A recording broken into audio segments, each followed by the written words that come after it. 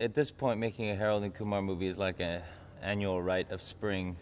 Um, so it's fun to be back. Obviously, it's a lot of different circumstances, but the essentials, that is, doing wacky stuff, acting with Cal.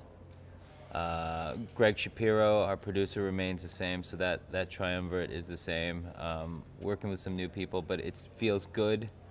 It's always fun and always ridiculous.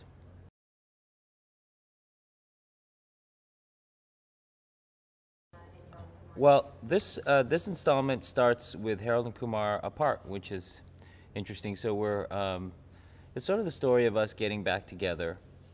Um, Harold is married now to Maria and is leading a fully domesticated life, and unbeknownst to Kumar, is actually focused on that, having children and trying, and has kind of lost himself in that world, and they've grown apart. And Kumar seems to be spiraling downward, a little bit depressed.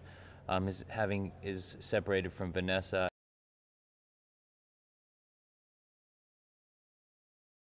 He'll shock me with, on we get to the fifth take or something, and he'll throw out the most revolting improvs. Um, his mind can go to the filthiest places, and it's just shocking to me.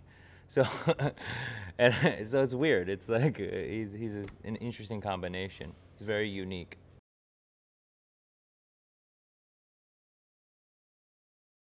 I mean, literally anything is possible with MPH.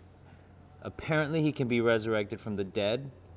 He is clearly a demigod, and thereby making any situation,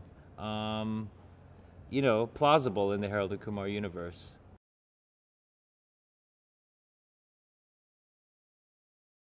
It's been fun. He's a first-time feature director, and I think he just brings a fresh eye and a lot of enthusiasm, and that's infectious.